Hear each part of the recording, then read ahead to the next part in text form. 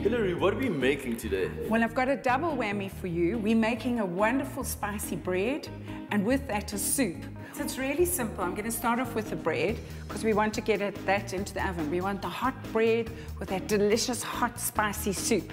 So we've got some flour with some baking powder, cheese of course, chilies. I've got 2 chilies that I've sliced. I've left the seeds in just for you. Okay. All right, a little bit of coarse salt that we'll sprinkle over the bread just before it goes into the oven. It gives it a sort of really nice crunch. Some tomato puree. The bread is going to be rich and red. Some chopped sun-dried tomatoes, some olive oil, eggs, and some salt and pepper. All right, I can't bear anybody not working when I'm working. So here goes. I need you to crack these eggs into this bowl. You know, just a tip, when you're cracking an egg, if you put it in the palm of your hand, what happens is the yolk sort of slides to the bottom. Do you understand what I mean? Like that? And then when you crack it, you're not likely to break the yolk. Beat the eggs to aerate. Then add self-raising flour and oil as well as the tomato puree. Combine using your hands or a big wooden spoon. And then we mustn't forget those lovely chilies. Oh, a bit of kicking. Yes. Give that a good sort of mix. Go easy on the salt because remember the tomato puree has some salt in it. So just a little sprinkling of salt and some pepper, of course. Yeah, you can never go wrong with salt and pepper. Yeah. And then lastly, the cheese. Mix it well until combined. Then press into a medium loaf pan prepped with cooking spray. Bake in an oven preheated to 180 degrees Celsius for 45 minutes. Find the complete recipe on Expresso's website or SMS the word soup to 33728. So the bread will bake for about 45 minutes. It will rise beautifully and it will really look good. So I hope you're looking forward to that. Definitely. Stay tuned for a delicious soup recipe that's the perfect accompaniment to the bread. By partnering with the WWF, we found goodness in sustainable fishing practices. Pick and Pay, always there for you. Linda and Hillary made a tomato and chili loaf. Here's a quick recap. Beat the eggs and combined flour, baking powder, olive oil, tomato puree, and mature cheddar cheese. Mix lightly, then press into a loaf pan sprayed with cooking spray. Bake in an oven preheated to 180 degrees Celsius for 45 minutes. Let it cool in the pan for 10 minutes before turning out. Let's get on to the soup. This is like a sort of cheat, but really smart soup because I'm going to show you a real trick of how to pour it into the soup bowl. And it's using 2 cans. You're using sweet corn and you're using the Mexican style of tomatoes. So they've already got the chili all mixed in. It's a Mexican tomato and corn soup that we're making. But what we're going to do is keep them separate as we pour them into the dish. So one half will be corn and the other half will be sort of Mexican tomato. All right, we've got quite a lot of corn here, like you've been saying. Okay.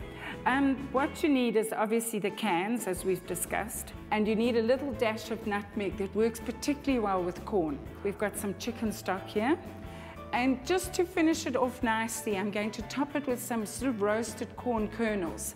And for that, you either need a cob, a mealie cob, that you're going to grill. You could do this over the fire or under the grill. Just rub it with a little bit of olive oil and then keep turning it. Sort of also, it's almost burning. You know, that sort of lovely black tinge that makes it so delicious. Absolutely. An easier way is to take a can of whole kernel corn.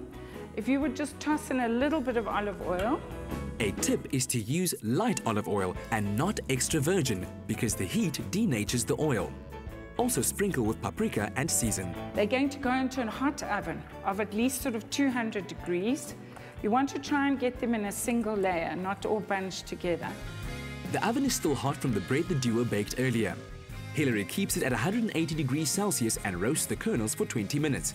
Meanwhile, combine the sweet corn with a can of chicken stock in one pot and the chopped tomatoes and stock in another.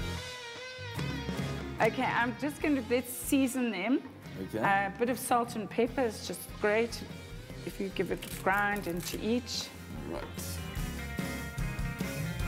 As you season the soup to taste, remember to give it a good stir. Also bring it to the boil and blend it till smooth. Serve the soup in flat bowls, taking a teacup of each and pouring it simultaneously. Sprinkle with the roasted corn kernels. So it looks really good, Hilary, yeah? It just needs a little more corn down the center line.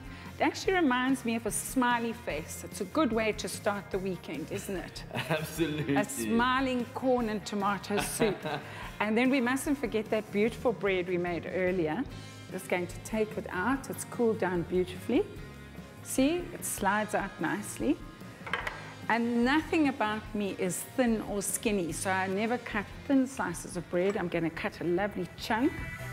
Now this is enough to make you fall in love with winter. Let's see the main steps again. Start by coating the corn kernels in olive oil, also seasoned with paprika. Roast it for 20 minutes at 180 degrees Celsius. Meanwhile, combine a tin of sweet corn with chicken stock and in a separate pot, a tin of chopped tomatoes with stock. Blend and simmer, then serve side by side, sprinkled with roasted corn kernels.